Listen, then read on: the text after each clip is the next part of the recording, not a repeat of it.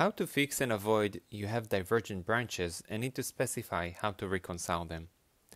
This issue can happen when you have made a commit to your local branch while a different commit was made to the matching remote branch, and then you try to perform git pull. For example, I'll make a local commit on my local branch main. I'll write in local branch main, then I'll write the same commit message and click on commit. We haven't pushed our local commit. Now, you, through GitHub or through another Git provider or a collaborator, push the commit to the matching remote branch. In GitHub, I'll click on edit the README file.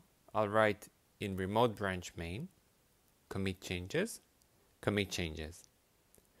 Now, if I'll run git pull in my local main branch, I'll get the error.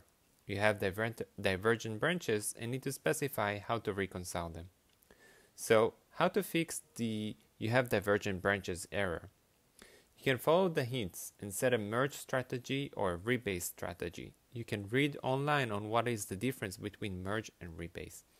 I recommend using the merge strategy. Run git config pull.rebase false. Now try to run git pull again. We are given the opportunity to resolve the merge conflicts locally and commit the merge. You can watch my video about resolving git merges. And how to avoid the you have divergent branches error.